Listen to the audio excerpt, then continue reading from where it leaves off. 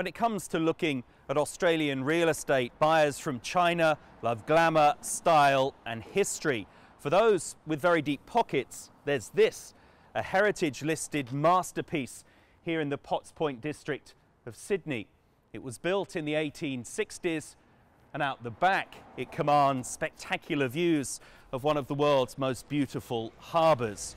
It's on the market for $20 million or more. Showing us around today is real estate agent Monika Tu.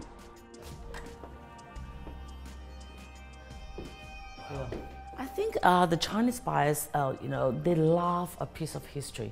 So they come to this country, besides of beautiful harbors and beautiful views, but they want to have something have significant value.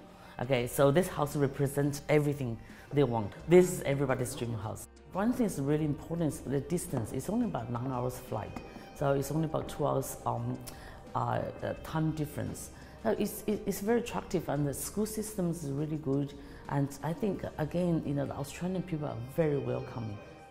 You have seen the house, and it's beautiful, it's spacious, but one of the major factors people will fall in love with this property and pay this kind of money, of course, is the view. So view is one major factor people will pay the top dollar for in Sydney. Look at that. And this is what it's all about. Beautiful, beautiful Sydney Harbour. Who wouldn't want to live in Australia's biggest city? Now, real estate agents tell us that investment from China is having a dramatic effect on house prices not only here, but in the southern city of Melbourne.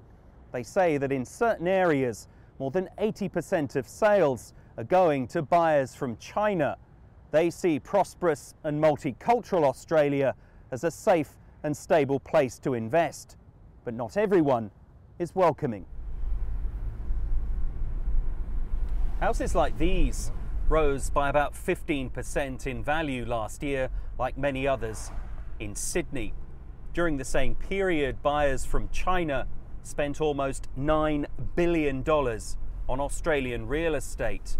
And there's a feeling in certain quarters that that foreign money is making housing increasingly unaffordable for the locals. I'm on my way to see Sydney's celebrity real estate agent John McGrath. He believes that the Chinese are being unfairly blamed for inflating prices. There is a genuine concern for people, first home buyers and parents of first home buyers, about will their kids be able to get a piece of Australian real estate in their generation or in their lifetime. And it just seems the overseas investment coming into Australia seems to be the current scapegoat. Reality is, if you have a steady job, reasonable income in Sydney, you can find to get yourself set somewhere in Sydney.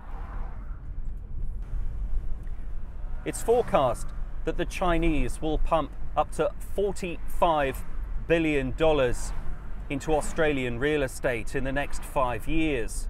But Nigel Stapleton, who's from the University of New South Wales Business School, believes there are other factors that are also pushing up house prices, including a chronic lack of supply, record low interest rates, and soaring demand from local investors. We're looking at a sort of what I would regard as a short-term influence. I see the Chinese buyers as a short-term phenomena. The crux of the problem really is sort of a whole multiple of factors which have led to housing being more expensive, and which has tended to price out first home buyers who are now buying much later than they did a generation ago. Oh, everyone wants to come to Australia. It doesn't matter if they're Chinese or they're Indian or they're English or American, right? Australia is just naturally a beautiful country. There will be more and more Chinese come to this country.